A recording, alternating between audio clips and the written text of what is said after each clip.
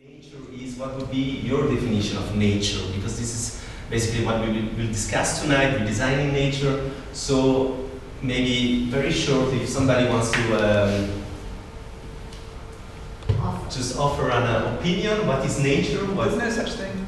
There's no such thing. That's already a very nice introduction. There's no such thing as nature. Somebody else wants to express his opinion about nature. What is nature? What is your vision, idea, or definition? Everything is nature. Everything is nature. How this kinds of how they evolve over time, and how they actually also have emotive associations, and then how advertising, particularly in design, thinks about this kind of manipulation that can be generally predicted, a kind of emotive manipulation. And my talk is really about what is life, but as part of it, it's also about what is design in nature. And design will then be sort of a key concept for Chill's talk, sort of human design. So in a way, it's also a talk about design in nature, which then